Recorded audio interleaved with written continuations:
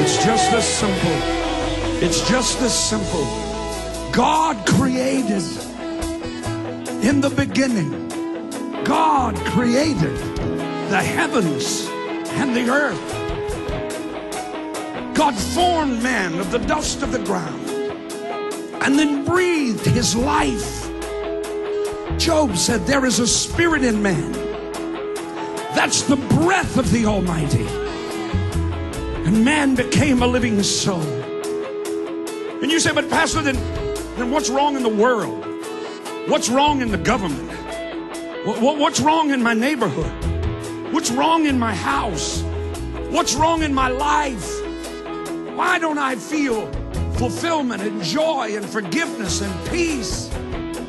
Why is there so much turmoil? Because God loved you so much that he gave you the opportunity to choose against him. How would he ever know that you really, really, really loved him if he made you love him? So instead he gives you the opportunity to love him. You say, well, what kind of a God is this? Is it the kind of a God that Bill Maher talks about? That if there is a God, he's a cursing God, a smiting God, a blighting God. That's not our God. That's what we chose. We thought we could understand the difference between good and bad, right and wrong. We chose through our own minds to try to figure it out, to reason it out. And Adam and Eve ate of the tree of the knowledge of good and evil. And from that moment, human persons have tried to act like their own gods. Your Bible says we've all gone our own way, like sheep without a shepherd. But then, one cold night in Bethlehem, a child was born. A son was given. And God said, by his death, I'll give you life again. For his suffering, I'll give you victory again. For his tragedy, I'll give you hope. And so Jesus, come all the way from heaven down, God himself suffered, bled and died on a cruel cross. Why? Why would he do that? Why? Because he saw you today. He saw you hopeless and helpless, wandering and doing your best but failing and searching. He saw you. He saw you right there in the middle of the crowd on the 49th row, the 12th person in. He saw you. And he said, I love you so much that I refuse to live without you. And so on a cross, he paid the price and the penalty for our rebellion against God. For God so loved you.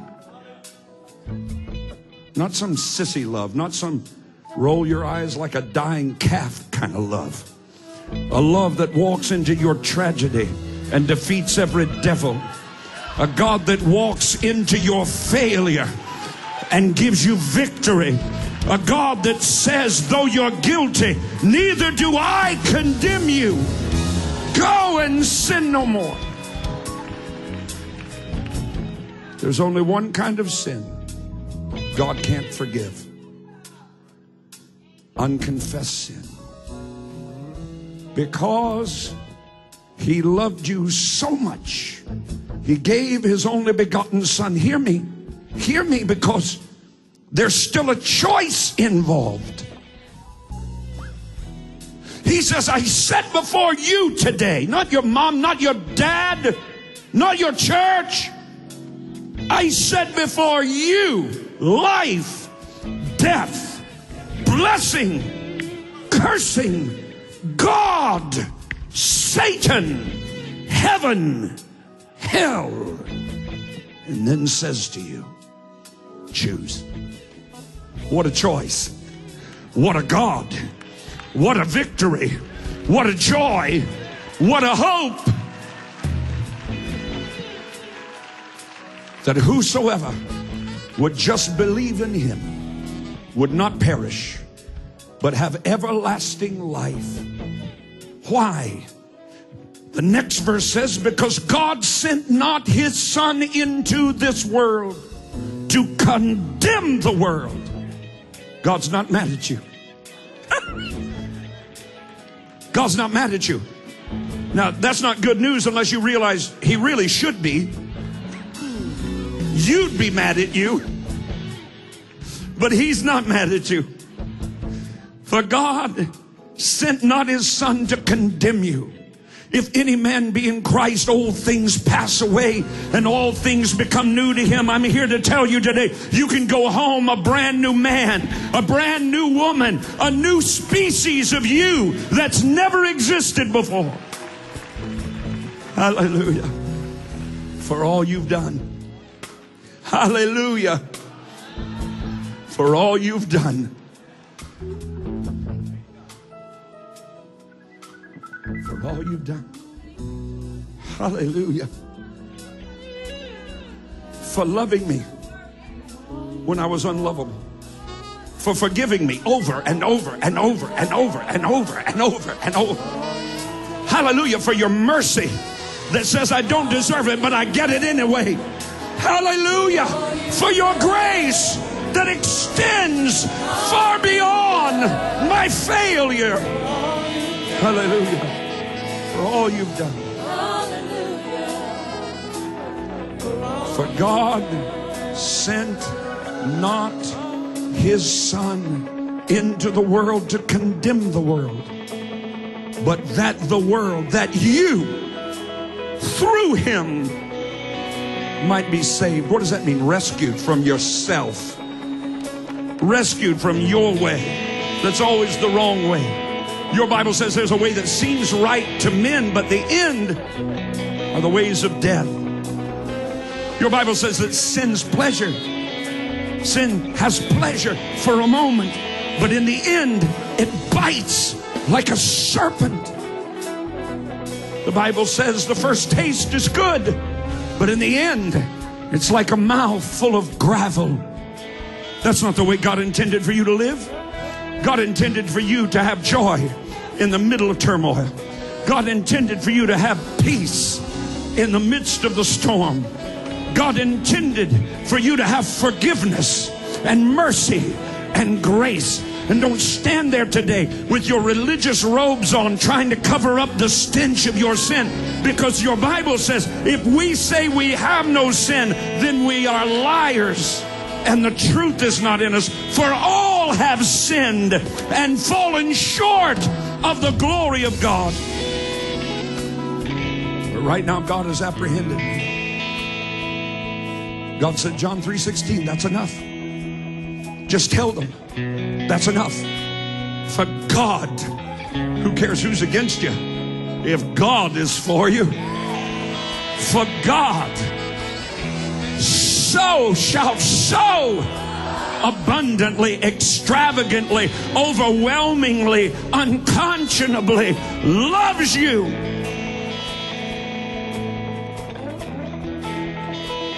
That he made a way for you to come back to him. It would have been enough if he'd have said, I forgive you, now stay away from me.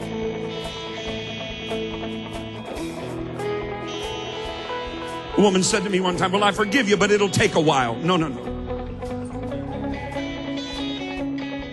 Somebody else said to me, well, forgiveness is a process. Human forgiveness, but not God's forgiveness. He saw a woman who had 3 husbands, and the one she was living with right then What a hope. Might as well get real. She had 3 husbands. The guy she was with now wasn't her husband. Jesus didn't say, get away from me. He said, you're the reason I came. He said, if there was any less sin, any less failure, any less burden on the back of humanity, God didn't create you to carry a burden. God created you to be set free and to dwell in righteousness in His presence forever.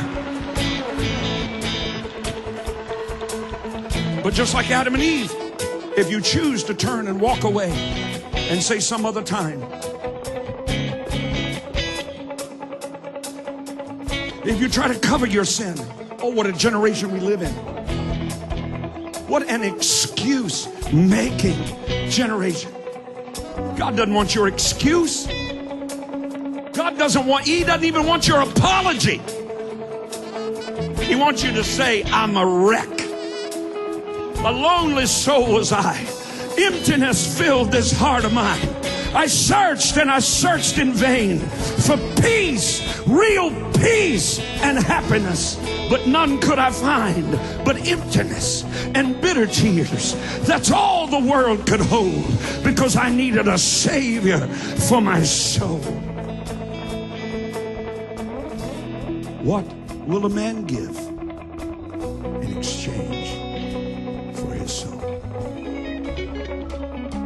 Your Bible said this life is like a vapor. It's seen for a moment and then it's gone. Your Bible says that man's life is like the grass. It grows up and fades away. I lay meditating before the Lord early this morning because my natural heart was overwhelmed, missing my sister who this past year went to be with the Lord. I never had been on this planet without her. The world suddenly became a very strange place. And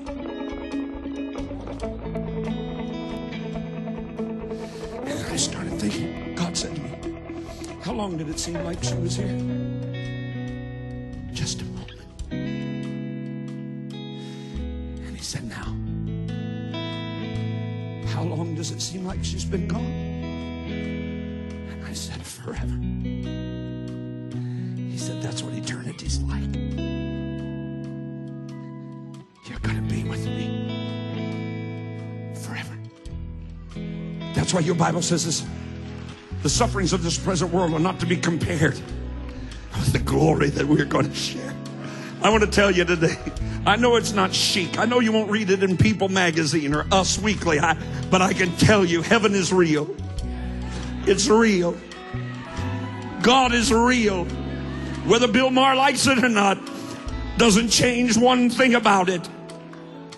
I thought of a man who ran an ad in a newspaper.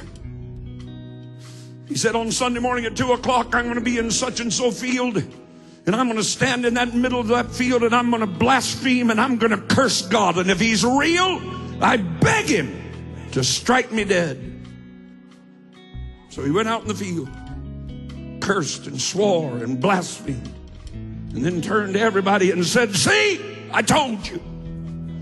He's not real.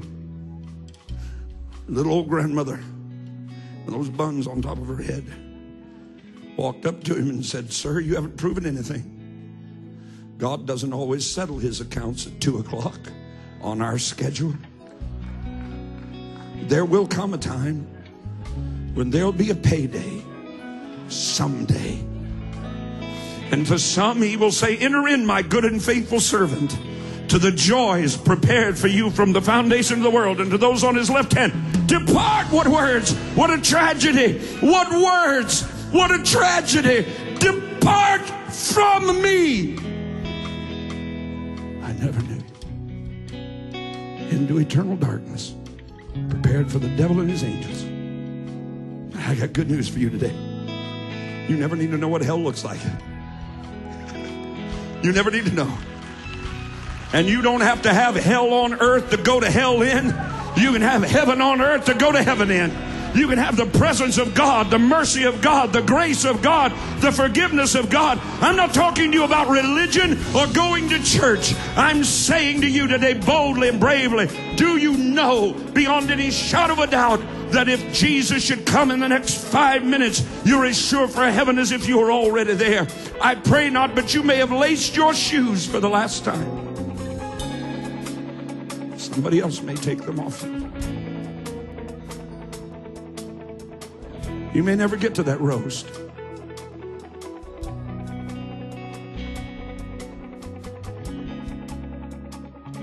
You're not looking for death, but death is vigilant. It's looking for you. In a moment, I'm going to count to 3. And when I say 3, you want to say, I don't care if I've been in the church 50 years. I feel something in here. I feel the love of God reaching out to me. I've been trying to please God through religion and it's not working. I need to fall at the base of an old bloody cross and say, just as I am without one plea, but that your blood was shed for me, O Lamb of God, I come. I'm telling you, some folks are going to get born again this morning. I mean, pass from death to life. I'm talking about becoming a new creature in Christ. I'm talking about pillowing your head tonight with a full assurance you're as sure for heaven as if you were already there. I'm going to count to 3. I'm going to count to 3. The love of God issuing forth toward you right now, right now, right now, right now, right now. On 3, I want you to raise your hand. And by that, I want you to say, I can't figure this all out. That's my problem. I've been trying to figure it out. I just know today I feel something drawing me to God. And I don't deserve it. But I want God in my life. Truly God in my life. I want a relationship. I want to be free. Wow. I want to be free. On 3, you raise that hand. Do it bravely and boldly. Nobody here but you, me, and God. God standing here saying life, death, blessing, cursing. God, the devil, heaven, hell.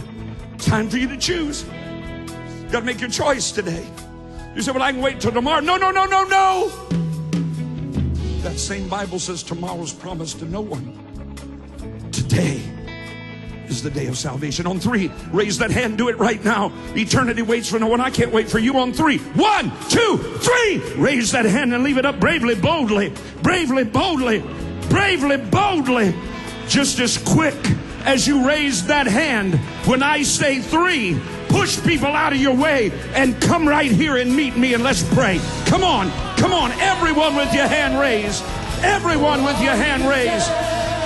Everyone with your hand raised. Somebody ought to be shouting. Every aisle is jammed. Come on. Run to Jesus. Run to freedom. Run to victory. Run to peace. Run to blessing. Run to forgiveness. Run to mercy.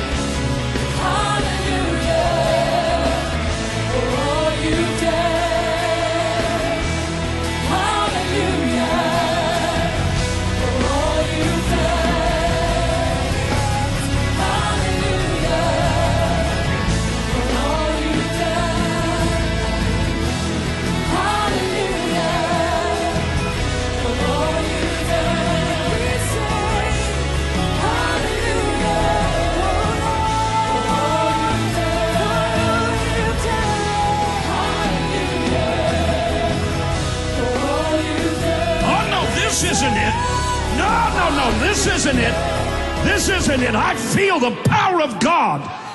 Whoa. I'm telling you, I feel the power of God. Chains are being broken. I'm telling you right now. I hear you. Holy Ghost said, folks that have been born again, about to get born again, again.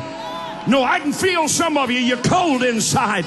You're not on fire anymore. You don't witness anymore. You don't testify anymore. You haven't brought anybody to church in the last year. I'm telling you right now, there's a stirring of the power of God. I'm going to give you one more opportunity. Run to Jesus. Forget who you are. Forget where you are. Come to the presence of God. Come now. Break the chains. You can be free.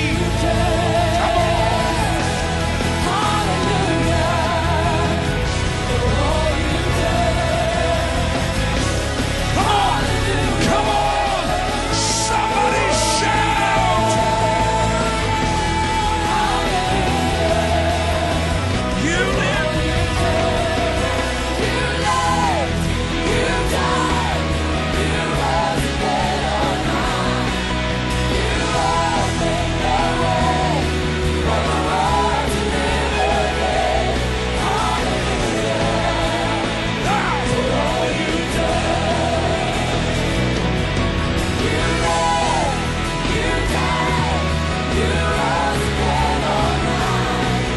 You opened the way for the world to live again. Hallelujah. For all you've done. You lived, you died, you rose again all night. You opened the way for the world to live again. Hallelujah.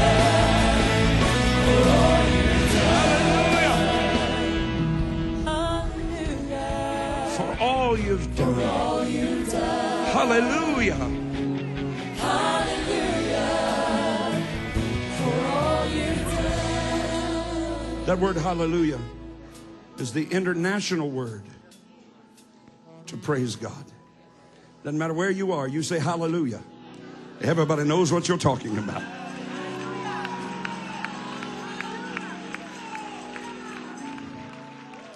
Hallelujah. For all you've done. He did it so you wouldn't have to. So you wouldn't have to. He did it so you wouldn't have to. All you have to do is receive what he did. He received your punishment, your guilt, your sin, your transgression, nailed him to the cross. But love held him there. He could have left. He could have called 10,000 angels to destroy the world and set him free. But he died alone for you, for me. We're about to pray. We're about to be real religious. You ready? Everybody fold your hands like this. Oh, stop. You ready? Lift up your hands like this. Say, hey, God. This is, and then say your name. This is, do it again. Say it again. Hey, God, this is help. Forgive me. Wash me in your blood.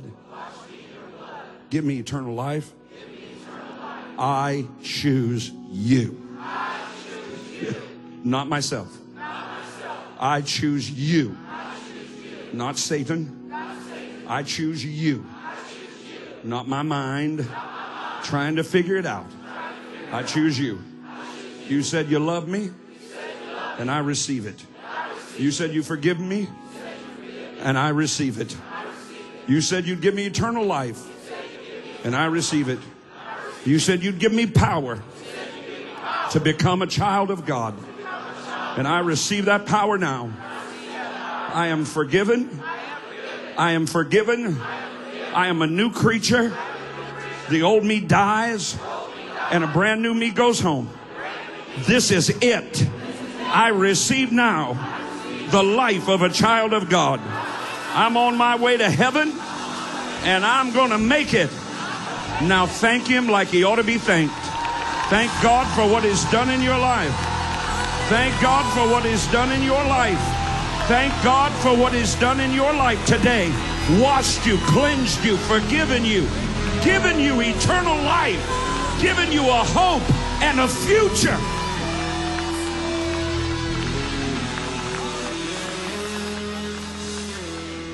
We ought to tell the whole wide world. We ought to tell the whole wide world. We ought to tell the whole wide world. We ought to tell the whole wide world. Next Sunday morning, we're going to give people an opportunity again. Could be your husband, your wife, your son, your daughter, your aunt, your uncle, your cousin, your nephew. But it won't if you don't bring them. God did not save you to go to church and be taught. That's not why he gave you eternal life. If that was the case, he'd have just taken you to heaven. He can teach you real good up there. He saved you to rescue a multitude around you in your sphere of influence. You need to get them in church next Sunday morning. And you need to be here tonight.